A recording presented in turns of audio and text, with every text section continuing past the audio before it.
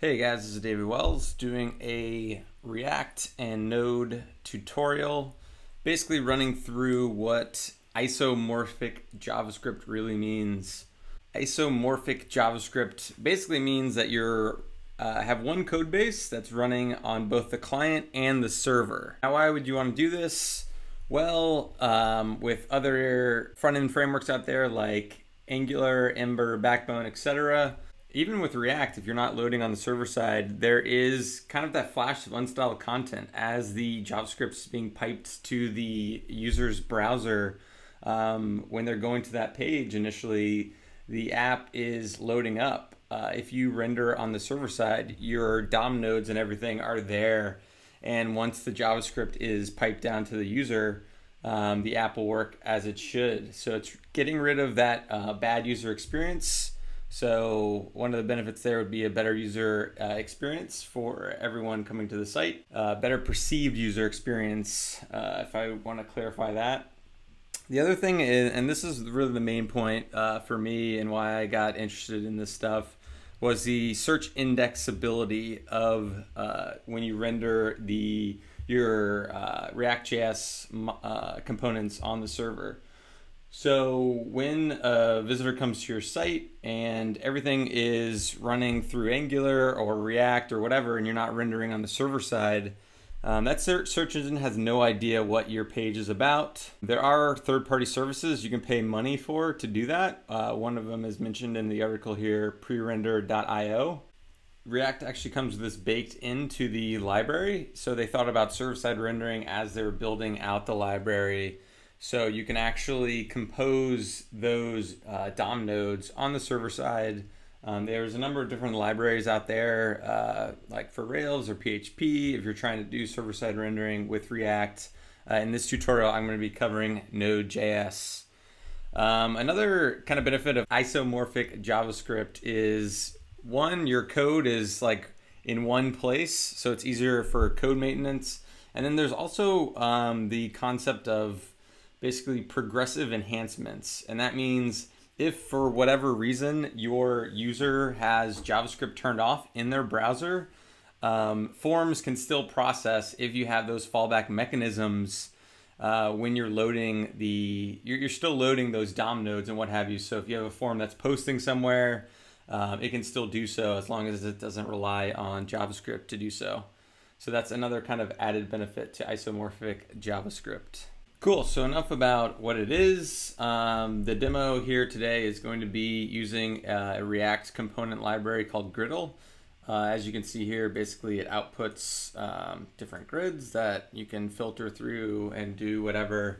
But let's say like you're running an app and you want this content to be indexed by search engines, and this is served from like a JSON object somewhere.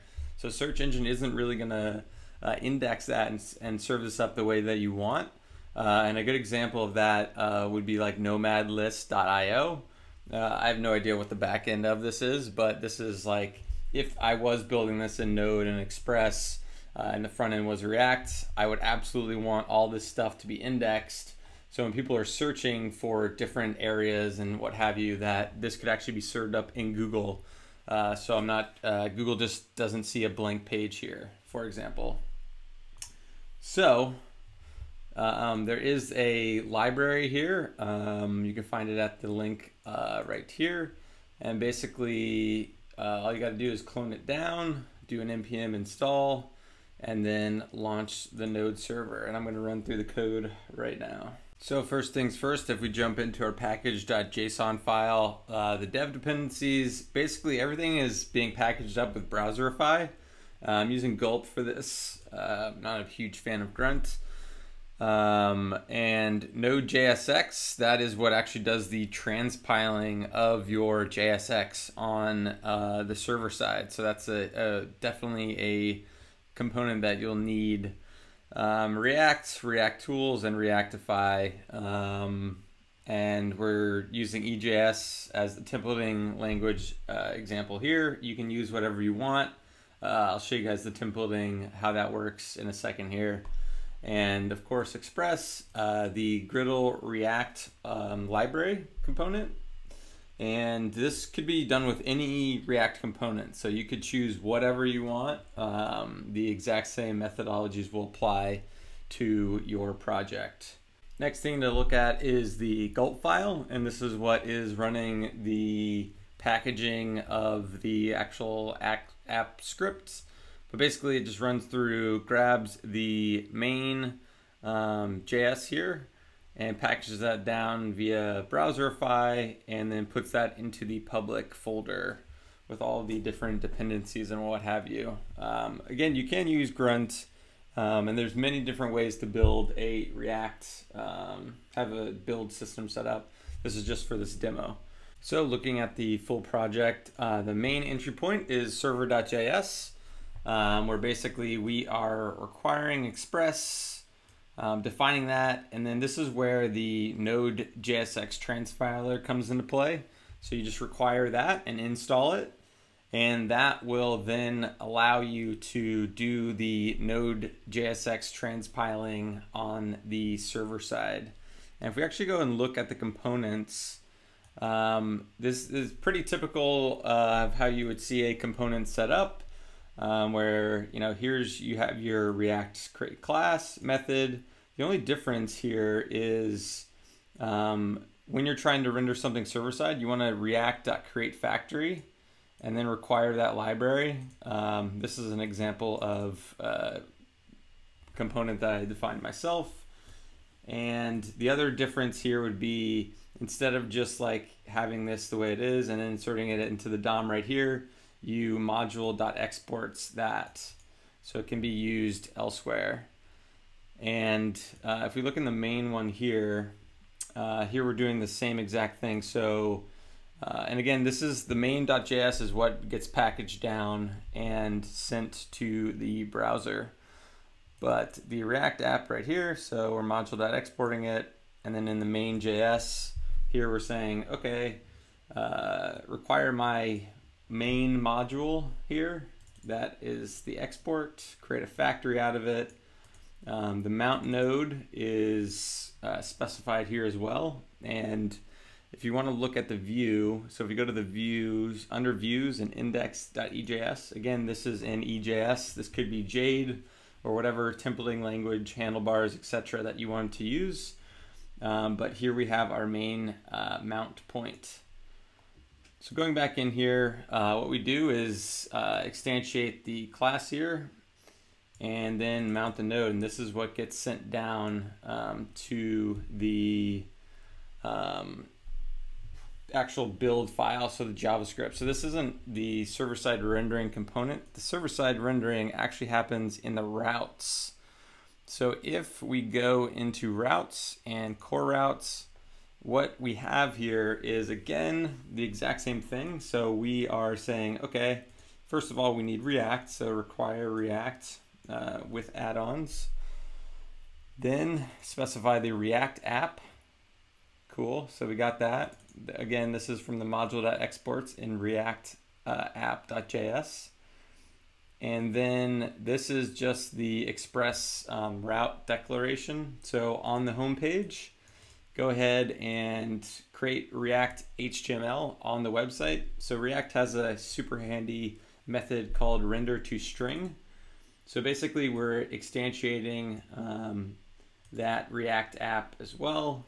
Here, not passing, you can pass in options here as well, option 1, 2, 3, whatever your component actually takes. But we're just rendering the base app here and then passing that into our template. And there's the React output, and it's passing in that React HTML. So if we go back into the view that's being rendered server side, we can see that variable is being passed in here. So the React output is being passed in from the core route here. So here is where basically it's transpiling that React into the DOM nodes and outputting it. Cool. So that is it in a nutshell. Again, the main.js, this is the client side stuff. So that gets bundled down and put into the main.js. So this is going to be a rather large file to open because it has the entire React library and all of its dependencies. but we'll take a look at that in a second. And just to show you that this is working, let me go ahead and close this. We'll go ahead and go to the folder. I'm going to go ahead and stop the server. So to get it, the demo running, just type in node server.js, and it will run the server at port 444. So if I go in here, here's the example. So if I refresh the page, here is the React rendering. And if we want to look at the griddle component real quick, so in the React app, this is the, again, we're loading that griddle component and we're creating the factory here. So the server knows how to render that server side. And then we're just using that component. And I'm just using some fake JSON data from the actual demo site. So it's saying like, okay, feed in that data, feed in this column data, and the results per page I just set to 100 for this demo. Because this is, again, being indexed by search engines. Cool. So, and you can see the fake data in the data folder. But if we go into the EJS, what you can see, and if we go and inspect this stuff, basically you can see that it has all the data React ID stuff in there. If we actually go in, and so this is our main script. So even if if I commented this out, the app would still work. It just wouldn't be rendering server side. But if I actually comment out the library itself, so now that's commented out main.js. And that's what actually drives the app. So I like sorting and what have you, as we can see there. So if I refresh this page, none of that stuff works.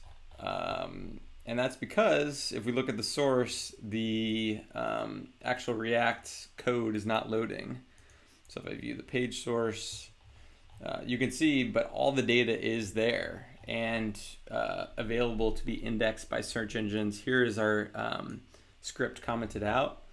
I'm going to go ahead and undo that. So I'm going to go ahead and uncomment that out, and we'll go look at the demo again. And you can see here that now it's back and the React component is mounting all the way.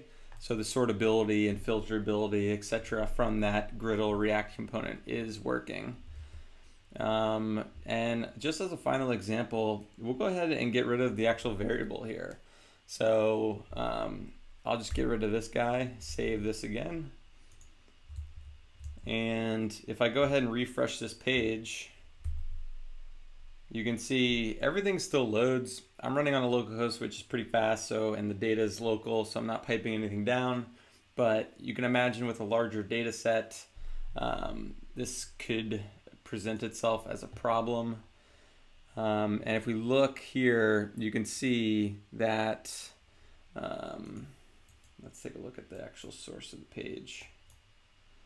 View page source. You can see that there is no content to be indexed by Google.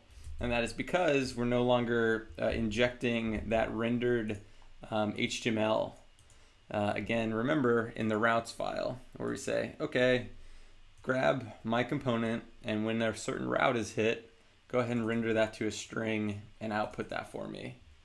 So that's basically isomorphic JavaScript in a nutshell. You can see why this would be bad for search indexability. So we'll go ahead and add that back in. And then if I go ahead and refresh that source, boom, there it is. Everything for Google to ingest and give us more search traffic. And that is isomorphic JavaScript in a nutshell. Sorry for the slightly longer video. So now there's really no reason for you not to be rendering your React components server side. Again, you can do this in PHP or Rails or whatever language you're using. It's super easy to do in Node, as I've shown here, and in that demo repo. For additional isomorphic resources, check out the bottom of the post. This will be on React News, which is an awesome resource. I definitely recommend subscribing to them if you are interested in keeping up with the latest and greatest in the ReactJS community. But again, at the bottom of the post, there's a ton of different server-side React stuff. for you to check out, including some PHP stuff, Rails stuff, etc. But yeah, thanks for watching, and tweet me at David Wells if you have any questions. But yeah, hopefully you can see the power of rendering this stuff server-side. If not for the better overall user experience or perceived better user experience, but for the search indexability of your app. If everything's behind a logged in URL or authentication, this might not make as much sense. But if you do have front-end stuff that you need to be indexed, definitely do this. Cool.